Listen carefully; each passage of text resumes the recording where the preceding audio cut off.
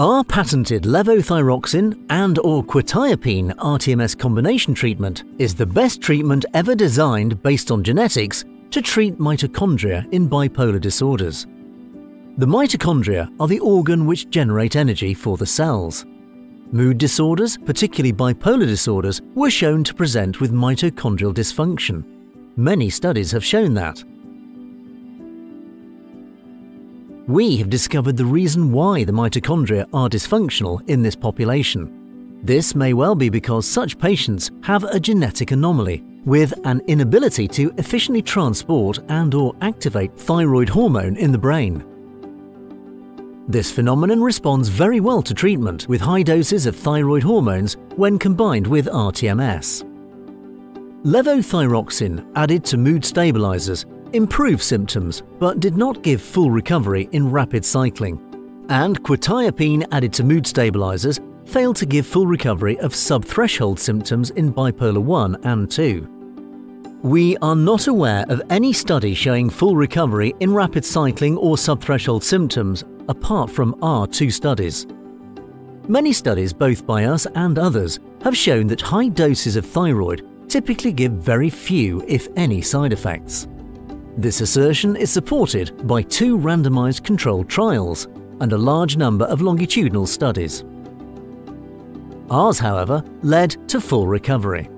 The other studies, however, did not show full recovery with thyroid hormones added to mood stabilizers.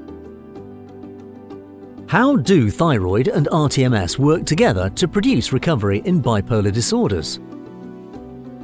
We published 2 cohorts, one of 20 patients and one of 55 patients. These patients did extremely well with levothyroxine combined with rTMS, with a sustained full recovery rate of 96.4% at the end of 2 years observation. 58% of the patients needed only levothyroxine in the long run. Drug regimens were trimmed down. The average number of drugs that these patients take is 1.8 drugs compared to 3.8 drugs for the average outpatient with bipolar disorder, and a recovery rate of 42%. We measured improvement using the Sheehan Disability Scale, a common test used by the World Health Organization to assess disease burden across the globe. Side effect burden was minimal. Our patients had an average disability of 7.32 out of 10 before treatment, similar to the WHO rate found across 15 countries. After treatment, 33% ended up with a disability of 0, and the average disability in our patients was 1.28 out of 10. We used a statistical analysis called the effect size when we evaluated disability. This is a way to measure how effective a treatment is rather than whether it's effective or not. Our effect size was 2.6, a massive effect. This compares to 0.3 with antidepressants and 0.4 for CBT in treating depression, and 1.1 with quetiapine in bipolar depression. We not only look at the illness itself, but the side effect burden of the illness as well. The way that treatment works is that high doses of thyroid hormone induce mitochondrial genesis. In other words, it creates new mitochondria. It also makes the mitochondria work much more effectively, burning more oxygen and glucose to produce energy for the cell.